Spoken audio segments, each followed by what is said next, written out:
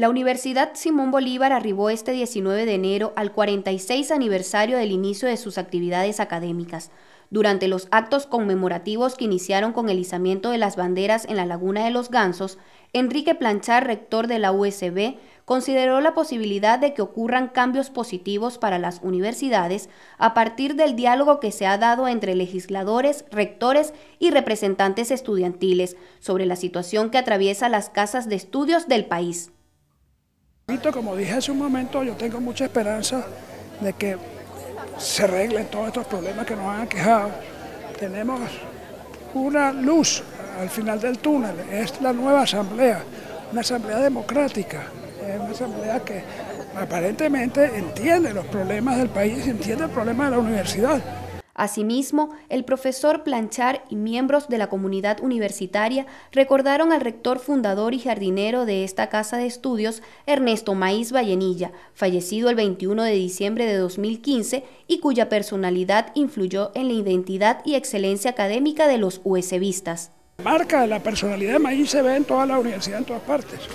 En todas partes. Este fue una persona con una idea muy clara de lo que quería respecto a educación universitaria, de qué debía ser una universidad latinoamericana.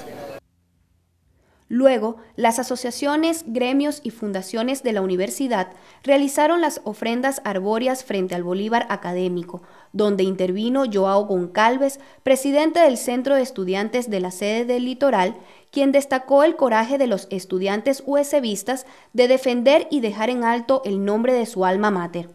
Por su parte, Jesús Valerio, presidente de la Federación de Centros de Estudiantes, resaltó que la USB llega a sus 46 años en medio de una desoladora austeridad, situación que hace entender el valor de que sigue vivo en Venezuela el espíritu de la universidad libre, plural y autónoma.